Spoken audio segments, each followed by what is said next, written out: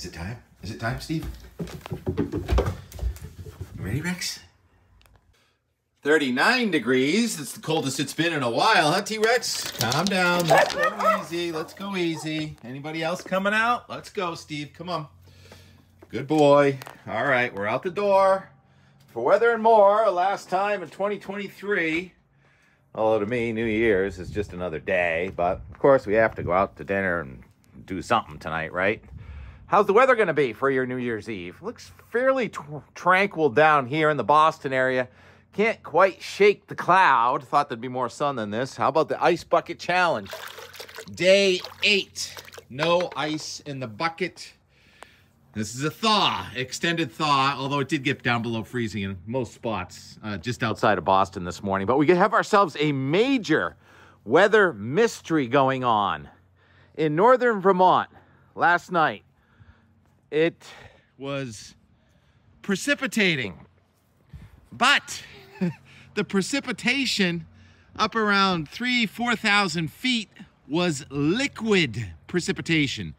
Super cooled rain and drizzle with a temperature of about 10 to 15 degrees. Everything was coated, very pretty to look at, with ice last night in the mountains of northern Vermont. Meantime, say you stayed at a place like the Stohoff, down below Mount Mansfield, down the mountain road, at around 1,000 to 2,000 feet or lower, there was a half a foot of snow. So upside down weather. Thank you, Carl Weller, Carl Jr., Donna, for letting me know what happened last night. And this morning with this video from down near the Matterhorn where it was snowing pretty hard while it was only misting up at the mountain. How can you have snow down in the village and rain up on the mountain? Freezing rain, yes. Super cooled water up top. And an inversion above that. So what happened was there was this layer up around 4,000 feet that happened to be colder than the layer above it and below it. So that super cooled water fell and formed these mysterious patches of 4 to 6 inches of snow, being verified by a lot of people up in the Stowe area. All right, Steve, where'd you go? Steve just took off on me. Oh boy, I'm in trouble. He went down there, didn't he? Steve, where'd you go? Time out. Oh, that scared me a little bit there, Steve. Good, didn't take off down the hill. All right, that's what I get for trying to think so much. Thinking about the weather. I've been up for hours, and I've been just trying to figure out this mystery. It's not as simple as what I was just saying.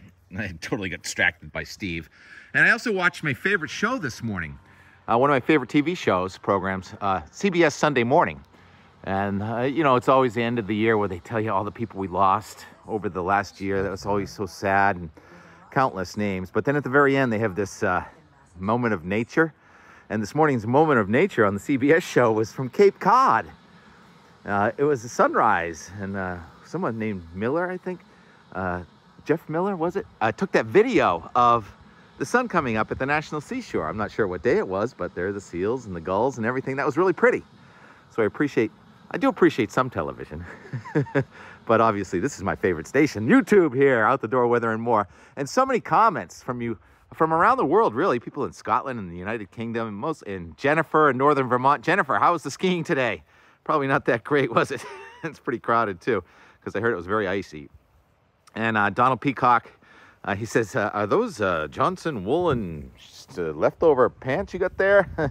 No, Donald, those are Old Navy pajamas I got for Christmas. I love them, though. They're nice and warm.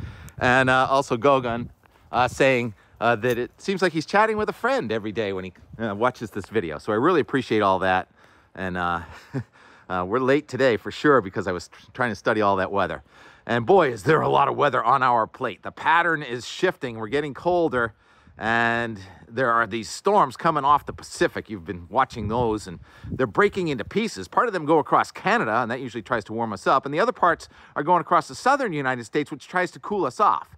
And as long as those two streams stay separate, with one zinging by to the north and another one zinging by to the south, you're not going to get a huge storm. But every other run of every other model is trying to phase a storm on the East Coast. The one we've been talking about most recently was for late next week. So let's go to the 48, lower 48, the Euro model. And we see this little low sliding south of us tonight.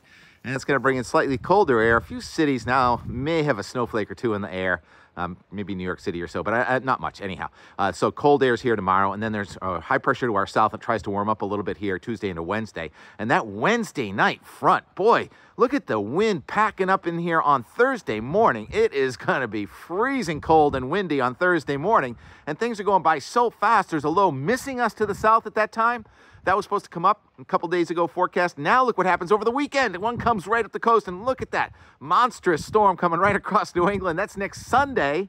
And then, oh my God, here comes another one. Oh my gosh, here comes another one. Sorry, getting carried away. In the middle of the nation that tries to bring rain and snow and ice to us around, what's that, the 9th or 10th of January. That's out about a week from Tuesday or so. So this is all lined up one after another, and I can just guarantee one thing.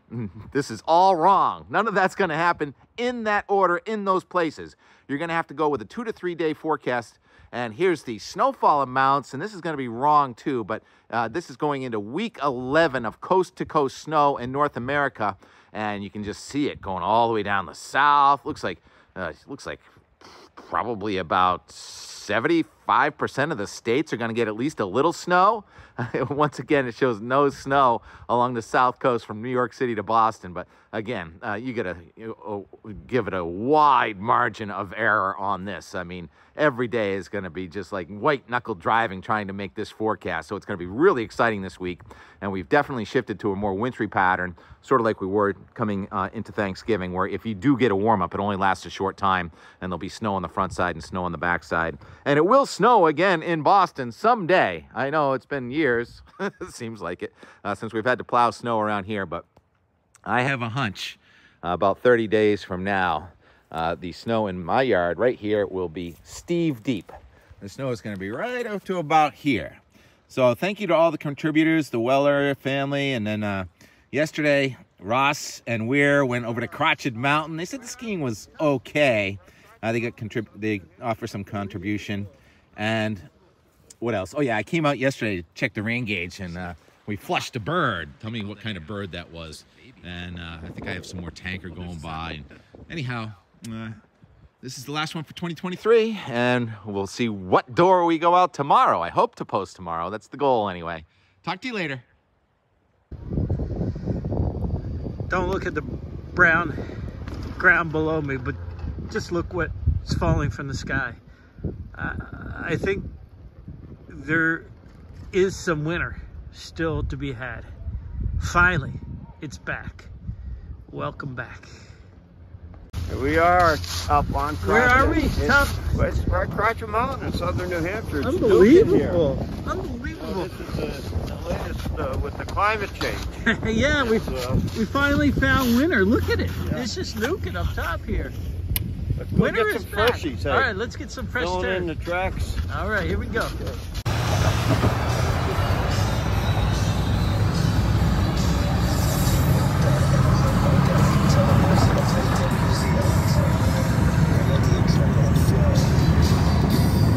.46 degrees, a midday update. And I got to empty the rain gauge earlier today, and it's been raining harder than I said it was going to. T-Rex, I didn't tie you up. Can you stay over here? So we've got some convection. This is actually the upper level low from that Midwest storm that's been going by. Been pumping warm air up here, going by now up over our head. So a 0.08, so that gets us to about 0.94. I think, for the entire event so far. 3 days. 0.08. Let's see if we get any more. This should have been snow any other year. This kind of precipitation on the backside of 2 days worth of weather would have been snow. But at least at the top of Sunday River, Isaac says they got 4 inches up there. Matches up with Mount Washington. So it is snowing way up there in the sky. Vermont kind of missed this one. All right, T-Rex, let's go back inside. It's cold out. Nice green grass, though. See that? It's a hawk. I think they call that a, looks like a baby hawk. Oh, there's the sun. Coopers or Shin something. What kind of hawk was that, T-Rex? You spooked him. Sharp shin. And the starlings have been going nuts today too. Earlier with Steve, but I didn't get video of that. Anyhow, sun's coming out. Almost looks like a snow sky. Very high tide. Very interesting sky. Hi Santa. Sorry about the no snow. Doesn't it look kind of snow squally up there? But alas, not this time. Don't know if it's ever gonna snow around here again. 4:20. Saturday, December 30th. The sun's going down right this minute. And we have cold air advection commencing. The end of the thaw begins right now. Come on, camera, focus. That's the drier, colder air coming in from the northwest. Day 7 of this extended thaw. It's been kind of brutal if you like winter weather, but it's been good saving on the heating bill. We are back into winter mode until further notice. Maybe even an entire week. Over and out for today.